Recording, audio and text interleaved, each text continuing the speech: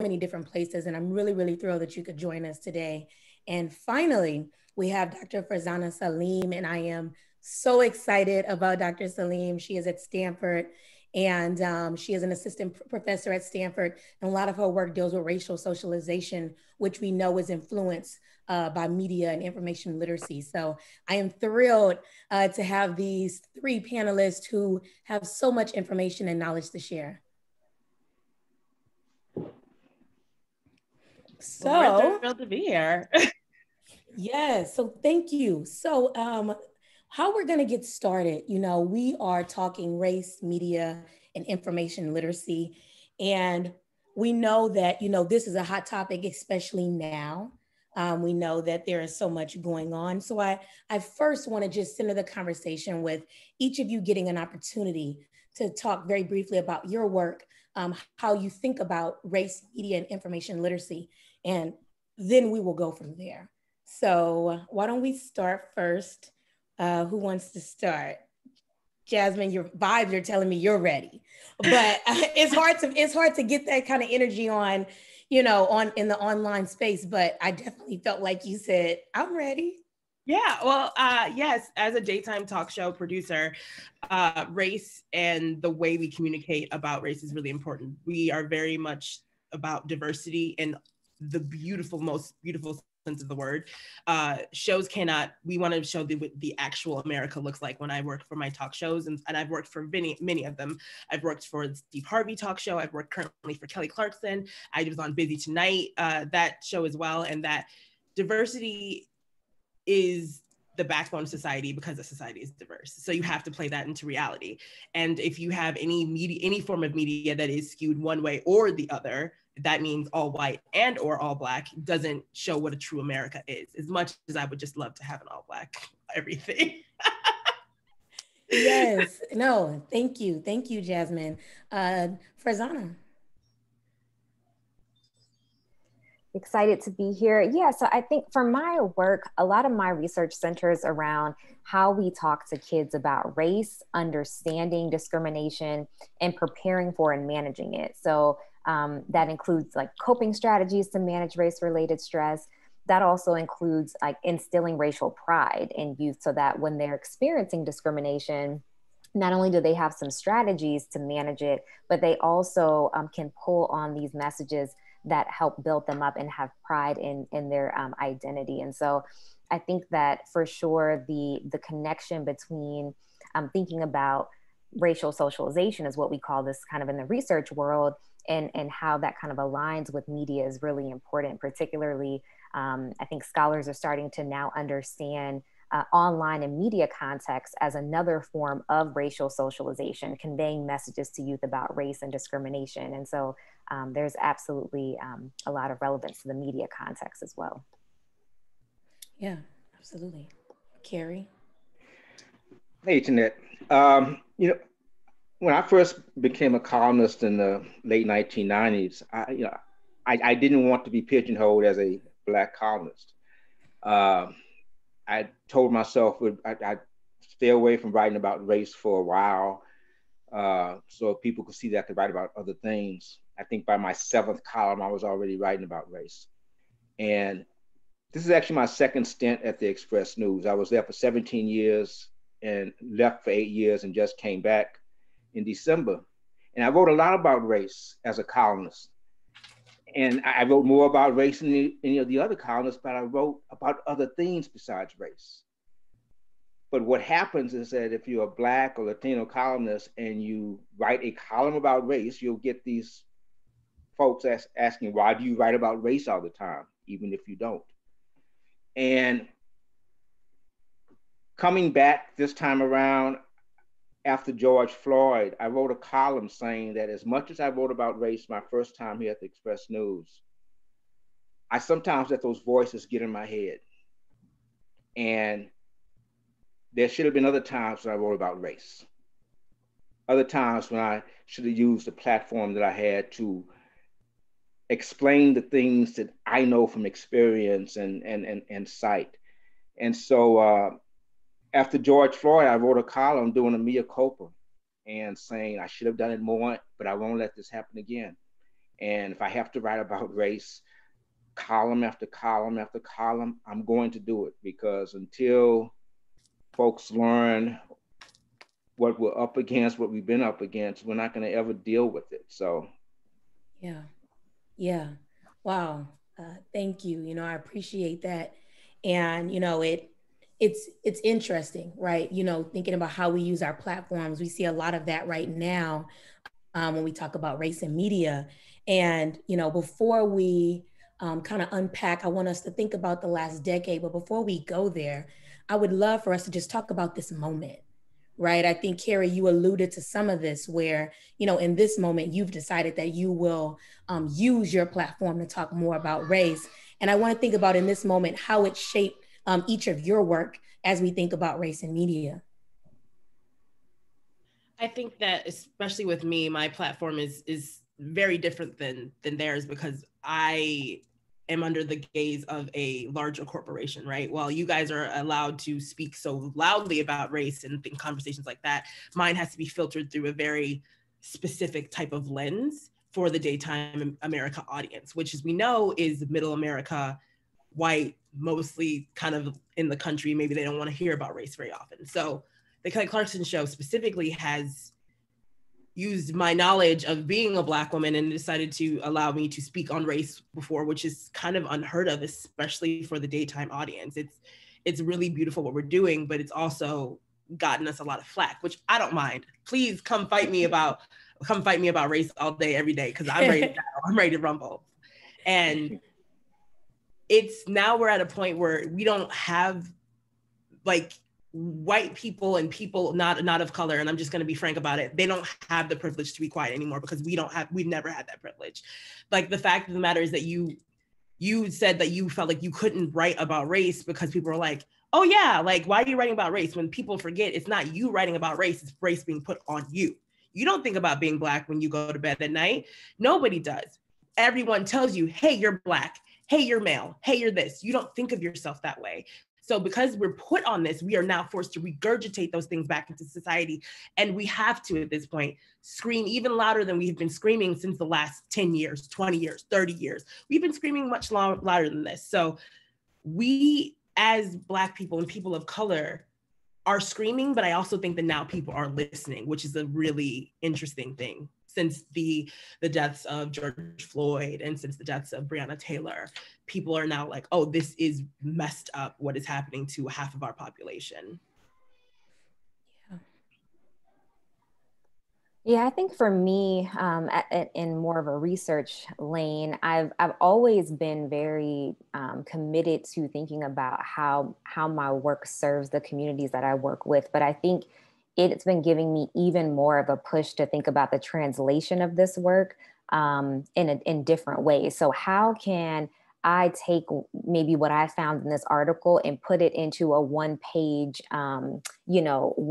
write-up for families. So whether that is within an outlet like, Successful Black Parenting magazine, whether that's in a teacher education magazine where teachers can have access to this information. So thinking about ways that are more applied and community focused to translate this work feels very important for me in this moment, especially because my most recent work is really thinking about addressing race in schools and how teachers and school counselors can help youth manage racial stress and trauma and address it in the school context. And so I've been talking to teachers and hearing them say, we need concrete strategies. We don't really feel comfortable or know sometimes how to bring up these issues, how to bring up things that youth are seeing within the media. And so a lot of my attention has been on thinking about different ways to get this information to community members in a range of methods, whether that's short videos, these magazine articles or interventions.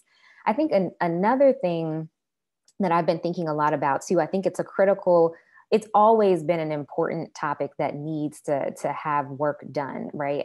So and that's in multiple kind of methods or modes, but I think as someone who studies racism and reads about articles on race-related stress and racial trauma really often, I think I've also been having to take a step back too and think about what it means to take care of myself in these moments in a different way.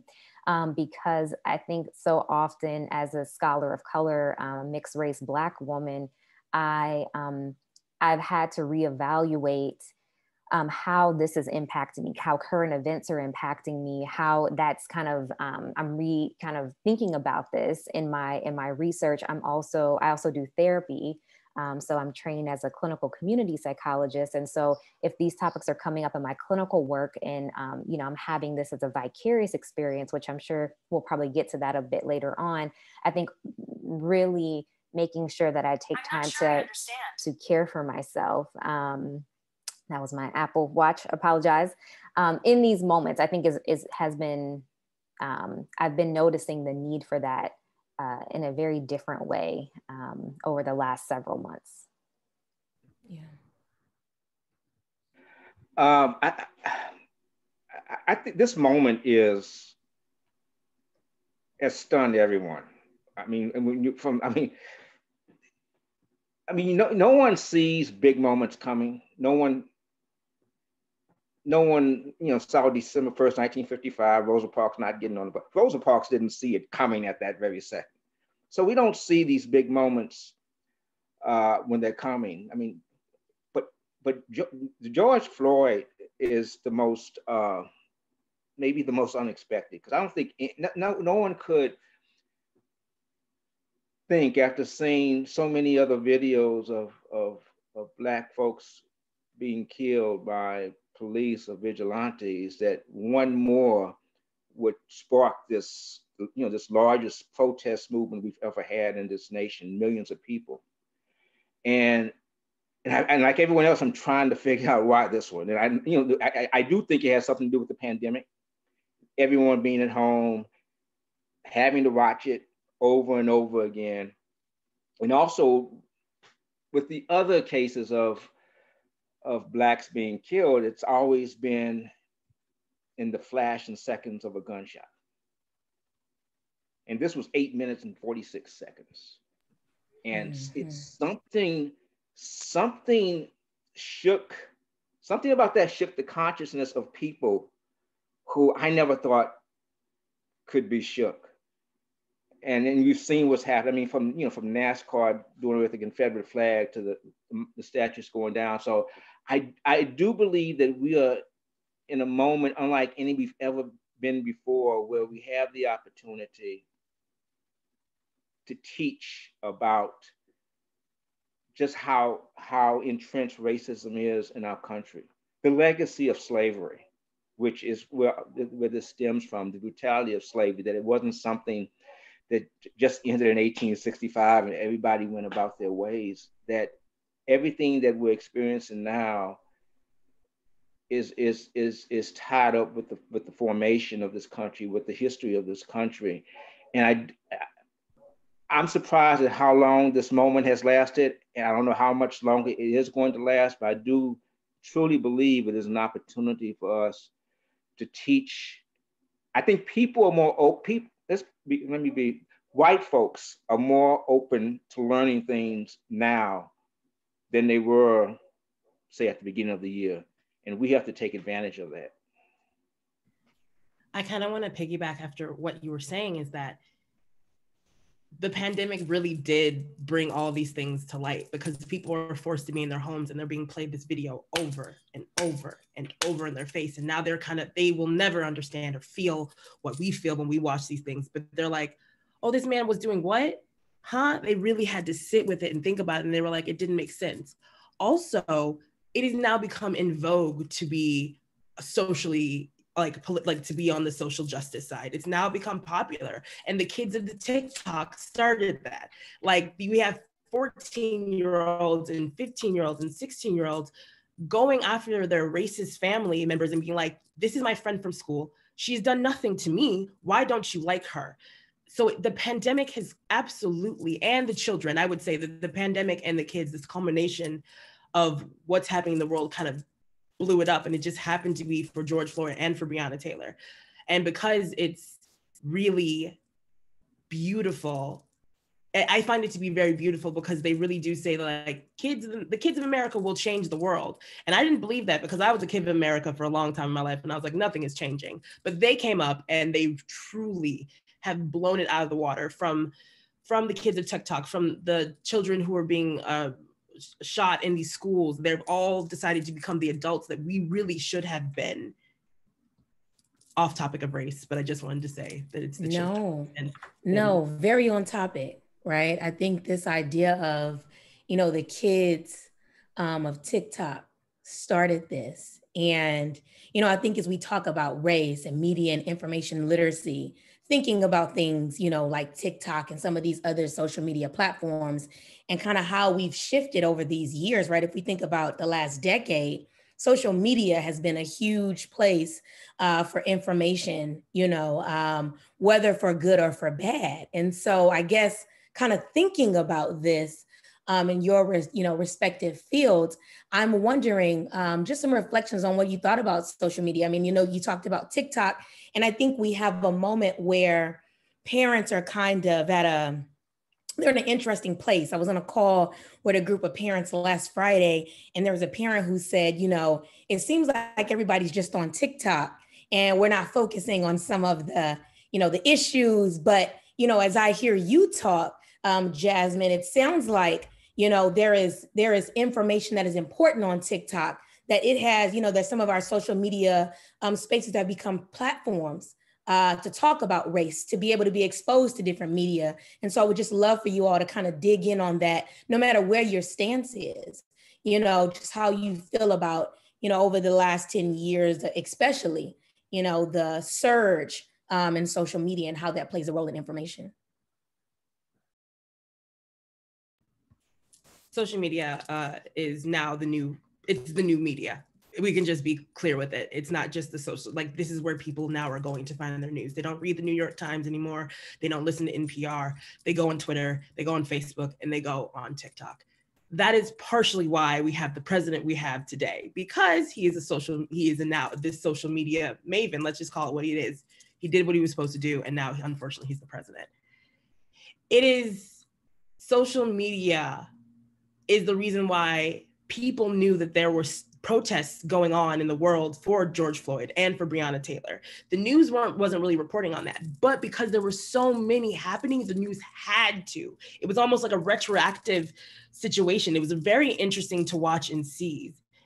And it is just like, social media is the only way, especially now because of the pandemic, because we can't go talk to each other anymore. That's the only way we can communicate and get to see what's actually happening outside of the world. I didn't even know what was happening in Seattle because I felt like it wasn't on the news. Wasn't on the news. I found out through Twitter, and I was like, "Get it, Seattle? Do I need to move there?" It was just it's always so interesting, especially since we're right in the middle of it, to like look at it from a 360 view. Yeah, I'll kind of add to that. I see social media as definitely this opportunity to have information access in a different way.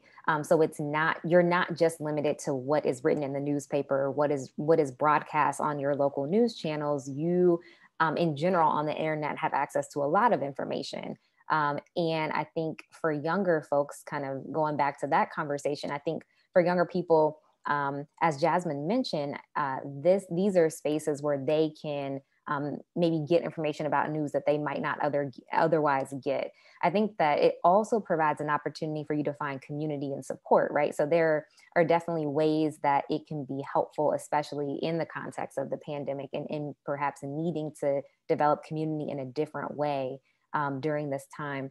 But I also think that it's important to acknowledge the flip side of that, and that as we as adults and even youth are exposing ourselves to content that is racially stressful, that it can have an impact on us. And I think with media, it can sometimes feel like you're inundated with information, or you're flooded with information, so much so that, it can be overwhelming. It can be overstimulating. You will have kind of different responses to it. And a lot of times, if we're, rewatching the George Floyd video, for example, over and over again, that's re-exposing us over and over again to, this potentially traumatic, this thing that could be traumatic for you and was a traumatic event, right? So if you're rewatching that over and over again, I think it is something to be aware of, and how that is impacting your mood and your ability to kind of to be able to kind of focus and get momentum for movement, right? So I think in many ways we can think about social media and as an opportunity, and can provide opportunities for support and community. But I think it's also equally important to recognize some of the consequences of it, especially when we think about re-traumatizing ourselves, experiencing some of this vicariously by association. So it doesn't have to directly happen to you for it to have a negative mental health consequences for you. And that's just something to keep in mind as we're, thinking about the pros and cons of it. Yeah, I mean, so the force that social media cannot be overstated, and it has been for a few years. I mean, you go back to the Arab uprising and other movements overseas. The young folks were using social media to get information out about what they were up against, and I think that one of the problems with one of the pitfalls with social media, and it can be the pitfall with any form of media, is that we are inundated with so much information, and we do get overstimulated, and you can't read everything, but you also can't verify everything. And so I think that there can be a tendency sometimes on social media where folks will see something and just run with it as a fact. Something just starts to spread, be it on Facebook or Twitter.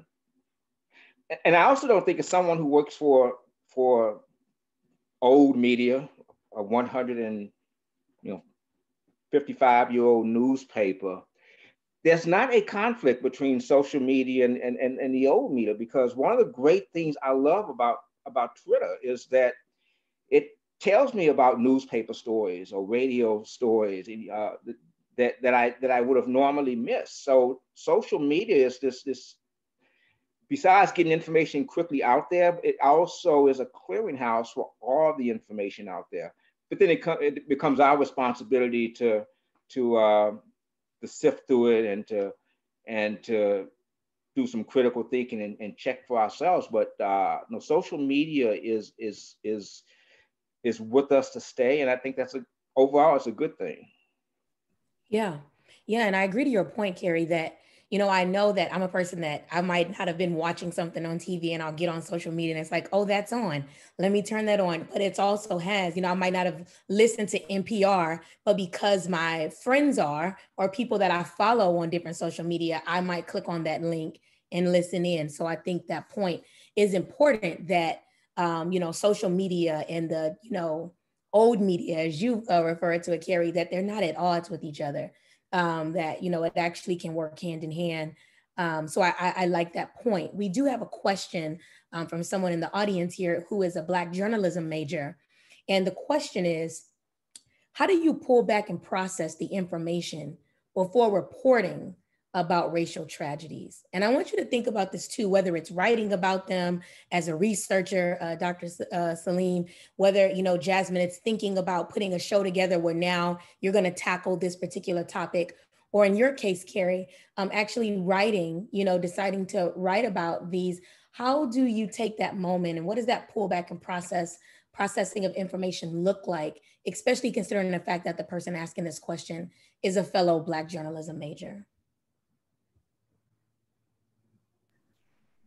Well, I didn't go to school for journalism, so I just want to be very clear that when it comes to building shows and building in segments about what is happening on here, it's been very difficult personally for me to pull back and process, because I just have a lot of just like, I want to fight. Like, that's just my personality. But it's hard for me to answer this question because it's not a journalism thing. So I don't think I'm just the right person to answer it. So I'm just gonna. Sure, Cary, I saw you Yeah, and to be honest, Jasmine, I didn't go to school for journalism either, so I never took a journalism class. I I take the question a couple of ways. I think first of all, I take it as pulling back to what we were just talking about earlier, is verifying the facts, is making sure that what you're going to use to write about or for your research is actually true. That's one of the, as you said earlier, one of the pitfalls with social media is that information gets out there that may not always be correct. I remember back in the day when when people first started getting blogs, I would say that one of the great things about blogs is that anyone can have them. But one of the bad things about blogs is that anyone can have them, because you can whatever platform you have, you can just put stuff out there and it not be true, and then people will run with it. So I do think that, especially as a journalist, whatever, if sometimes if the story is too good, maybe the story is too good because it's not true. Always the first responsibility as to that particular student, your first responsibility as a journalist is to have the facts. So I take that question as, first of all, being able to verify the information you're getting, but I also think it's part of it's pulling back, as we've talked about earlier, for some self-care, because I mean it's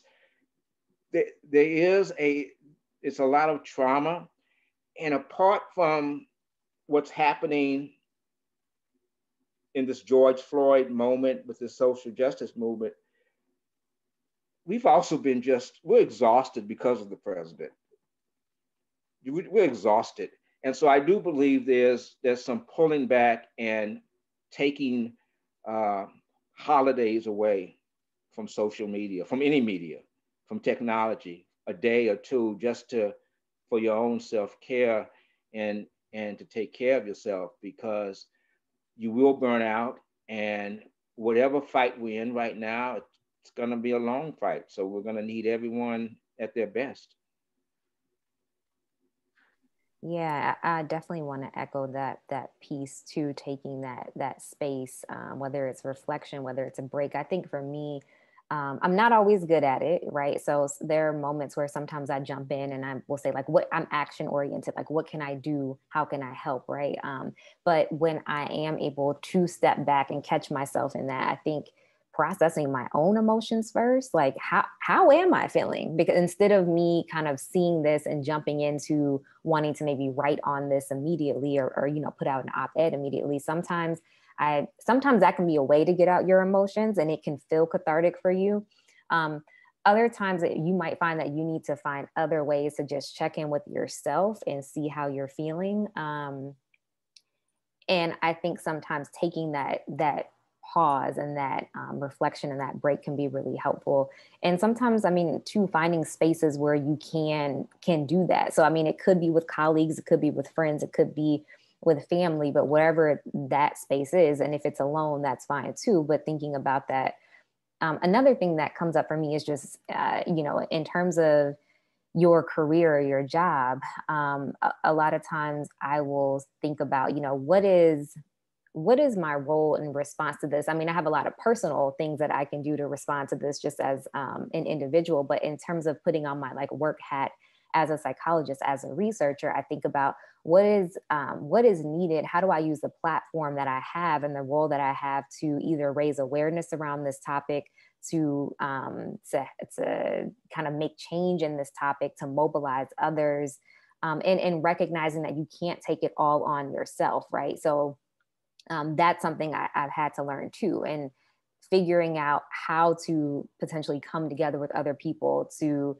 do the lifting together, or recognizing like, you know what, I did like 10 lifts the last week, so this week I'm taking a break, but I can, be in a supportive role, or because I've brought people together, that is still going. We're still working in a positive direction, knowing that, again, all of the work cannot fall on you, but figuring out you know, what the role is that you want to have and the change that you can make with the platform that you have, I think is really important to reflect on. Yeah, well said. We do have another question, and this question kind of shifts a little bit. We're still thinking about social media and influence, but the question is, do you think that youngsters are missing out on an opportunity to influence and maybe even form governments using technology tools such as social media? Could we see an advent of technocracy, technology plus democracy? That would make my little heart. I don't want to take it on. Who's taking that question? That would make my little heart so happy if the kids of America were like, we've taken over, we're done, we're not doing this anymore. That would be great. I think that some youngsters, and I should stop calling them youngsters, I don't know, let's just break it into their age. That was the word used, so I was trying to use the word that was used. Yeah, but like maybe, I guess like these 13, let's say 13 to the small adults. The small adults, yes. Because the wise ones, yeah, the wise small adults.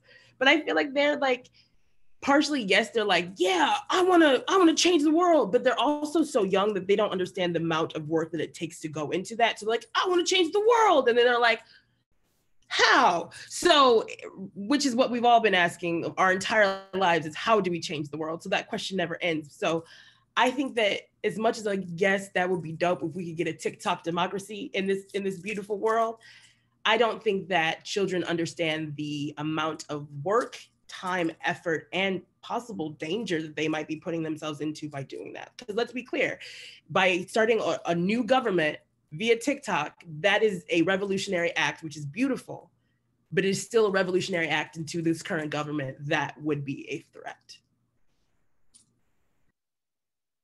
Yeah, and when you were talking, Jasmine, it reminded me of like some of the things that could be helpful though in thinking about young folks mobilizing, right, and responding and stepping up to address and advocate or respond to some of these issues. And so the first thing that comes to mind for me is like, okay, well, where is like their level of like critical consciousness? Because that seems like the development of kind of awareness of race and systemic racism, and also understanding, you know, how you can step in to address these issues, right? So I think having that is really important first for young folks. And they, a lot of times they need help with developing that. So whether it's their parents are teaching them to have a more critical lens and how they understand issues that happen in the world, right? Within their neighborhood that happen to them as individuals, whether it's teachers. I think that it first requires them having that kind of critical lens and awareness of these topics. And then I absolutely think that young folks can be activists, can use the platforms that they have in their identities and the roles that they have, whether it's, you know, as a student, as a community member, to you know, to make change happen as it relates to responding to racialized incidents, or like using resistance strategies, right? So teaching them like what are the different ways that I think us as adults can help them think through, here are some options and how I can respond to these things that I'm seeing in the media that are making me upset, that are making me want to change the world, that are making me, you know, want to do something. I think that we can help shape that direction for them. Yeah, I agree with everything that's been said, and I'm just still kind of, I mean, just, it'd be a hell of a novel or movie. I mean, just government, I mean, kids creating their own government. Someone mentioned TikTok government. It's just something that I'd not thought about, but it's like, and yeah, it certainly would be some dangers, but I love the audacity of the question. I love the audacity of the thought. But also, yes, you know, just any, you know, using social media as a form of resistance, a form of nonviolent protest. There are many ways that anybody, including young people, can engage in nonviolent protest, civil disobedience, to influence the government. And someone alluded, I think Jasmine alluded earlier to the kids at Parkland High, first of all, what was amazing about that was that you remember when the students were being interviewed the day of the shooting, the young man David Hogg, and they were interviewing each other, and they're doing this in real time. I mean, they just seen friends be slaughtered, and then in real time they're interviewing each other, they're educating the nation about what's going on, and they're already starting this movement. And one of the reasons for that is that particular school district in which they live, from what I understand, is one that students are very steeped in civics, in understanding how government works. But to me, that's one of the most inspiring things that's happened within the last 10 years were those students at Parkland just taking this question of guns, taking leadership of it. I mean, I really thought that they were going to win. I believe they should have won the Nobel Peace Prize in 2018 for what they did. But it's just an example, the latest example of how throughout history, it always has been young people. Young people in their teens, in their early 20s, who have taken the lead of any significant social movement, whether it's the civil rights movement, whether it was the Philippines and Tiananmen Square and Haiti. It's always been young people at the forefront. Yeah. Can I ask a question to my fellow panelists? Because when I hear like, awesome, yes, our kids are being activists, our kids are doing this, but isn't it almost like they're getting some of that childhood taken away from them if they have to go save the world? Like it's unfair almost that now it's like, well, we didn't do it, it's on you now. It feels wholly unfair to me. I was wondering what do you guys think? No, you're right. It's an indictment of us. It's any generation of young folks who feel the need and in fact do take the lead in whatever the movement is it's implicitly, explicitly an indictment of the generations ahead of them who didn't do what they're doing. It's a good point. Yeah, I agree with that. And I also think that it's possible to have a somewhat of a balance, right? Like I don't know that it's fair to say make this your whole life, right? And do all of this now. I think that there could be some sort of balance, like taking steps to figure out, okay, what form of activism resonates best with you? Like, what do you, because I think each of us, we have our own ways to kind of respond to these incidents that are happening. And I think they have to suit our personality. And so I think taking steps early on to figure out for kids or teenagers who are interested in this, like, what am I good at? What type of role can I have? And how can I start practicing this now? Which might lead to like a lifetime of me doing this, or it could be me kind of just exploring what feels right and what feels good for me. And how do I feel like I am helping to move my community, my community forward, or even thinking about generations to come. So I think that there can be a way perhaps to have it be a bit more balanced in the way that it doesn't have to kind of take over their whole childhood, if that makes sense. Yeah. Well said. In the essence of time, I kind of want us to think about the future, right? Where we're going. If we think about the last 10 years, Jasmine, as you all mentioned, that was the Parkland, and there have been many school shootings that we've, had over the last decade. We think about Sandra Bland, Tamir Rice, Trayvon Martin, Michael Brown, Breonna Taylor, George Floyd, a pandemic. We went from Obama to Trump, which, we've done it's been a decade, and I'm wondering, what do you think the next 10 years looks like for us in terms of race and media? Where do we go from here?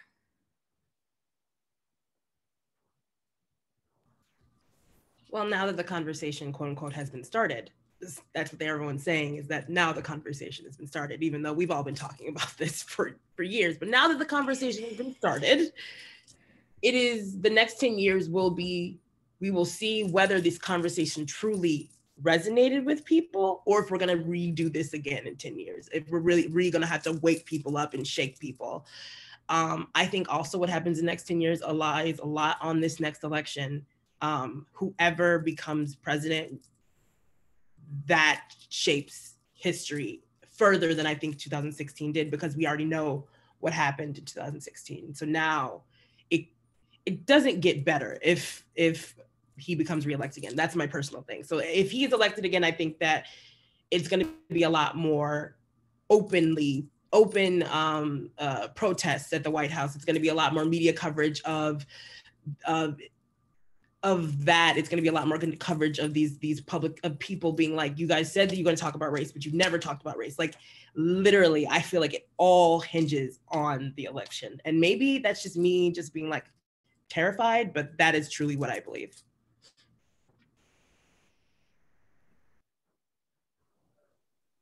Yeah, I agree with a lot of what you said here. And I think just really, you know, from a research perspective, I think we really need to hone in on understanding what it means to receive this inundation of racialized content and racial trauma through social media. We don't know that yet. We don't know the long-term effects of it, but I can imagine it might show up like us experiencing the trauma right in front of us. But I think that there needs to be some, definitely need more research on that. And I also, again, in this kind of piece of, you know, how do I use my role in my hat to make change? I think thinking about ways that media and just technology in general can be helpful in addressing some of these things. So whether, I know some people are thinking about creating apps, right? So there's kind of like, there might be apps that are related to specifically like racial healing. There might be different ways that we can find opportunities to kind of heal and support through media and technology. So those are a couple of things that come up for me. And I think us not losing momentum, right? So that can be talking to the Black community and also talking to allies, because we need both. So I think that the momentum that people feel and the, you know, the passion that people feel in this moment, I would just encourage everyone to be able to try to hold that and carry that on. And I think a part of that is recognizing that this is a marathon, right? So if we exhaust ourselves right now in this part of the race, it's going to be harder, you know, 10 years from now to try to keep up momentum. So I think recognizing that this is a long-term, you know, long-term thing. And so figuring out, again, how can we, you know, take part and make change in the way that we can as individuals, thinking about both that short and long-term perspective. I totally agree. It's maintaining the momentum while at the same time remembering that it's a marathon. People, every 4 years, we say this is the most important election in our lifetime. This truly is the most important election in our lifetime. If he's reelected, and I like the way we don't even say his name, but if he's reelected, it's different. I mean, it's different, and it gets worse. But because I truly believe he's going to get his butt kicked, and I think what we have to make, and if that happens, we have to realize that just because, you know, Joe and Kamala are in the White House, it doesn't mean we become complacent. It means we can, you know, it means we have more space to do this, but we can't become complacent. Everything that we're doing now, we need to up it, maintain the momentum, and again, just stay strong until you know, stony the road we tried. Just lift every voice and sing. You know, we just until victory is won.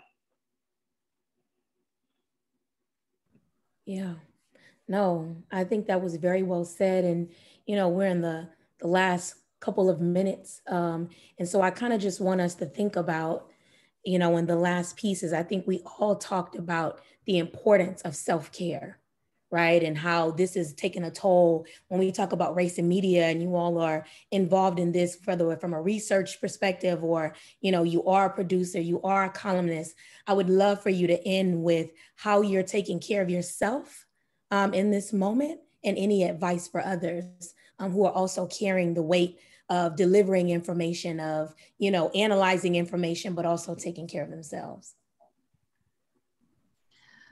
It's really important to surround yourself with people who are going through similar situations. For me, it's really helpful that I have friends who I don't have to say a lot to get them to understand where my mental space is. And also just make sure that like you are true to yourself, like that gut feeling that you feel, that if you wake up one morning and you're like, I can't do it, whatever that is to you, don't do it. It is okay. It will be there tomorrow for you to do. You will survive. It is important that you take care of you before you take care of everyone. And I know this is cliche as possible, and I go through that all the time. I'm a giver. I like to give to people and be there for people. But if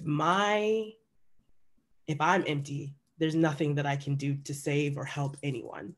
So as long as you just make sure that you are pouring into yourself always in whatever way that feels good to you, then that is the truest, best form of self-care, I think. I'm listening to a lot of music, especially at night.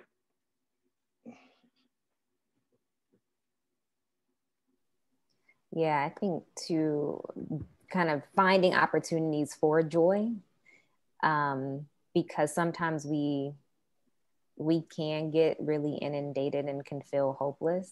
And so I think I've had to be intentional about finding things that bring me joy. And you can have that, right? So some people are like, I don't have time for joy. Like, this isn't a joyous moment. We have too much work to do. And I like to challenge that idea a bit, because yes, there's a lot of work to do. But again, it's that piece that Jasmine was saying. You can't pour from like an empty vase, right? So you have to make sure that you are staying as full as you can while also doing the work, right? And again, that feeling of yourself can look like journaling. It can look like building community spaces. It can look like finding things that just in general are help bring you energy. So I think kind of protecting yourself in that way can be really helpful in terms of self-care. Yes. Well, I want to thank you all. We are out of time. I just want to shout out to everybody who's watching and participating. I think that, I follow the Net Ministry on all social media. And from following them, I am always left with this idea that rest is a form of resistance. We are always being fed information. It is great to be active on social media. We talked about it as a tool, but we also need those holidays that Cary talked about, where we can just rest and be good to ourselves. So thank you so much, especially to our panelists. Thank you for being so giving of your time. Thank you. It's been great.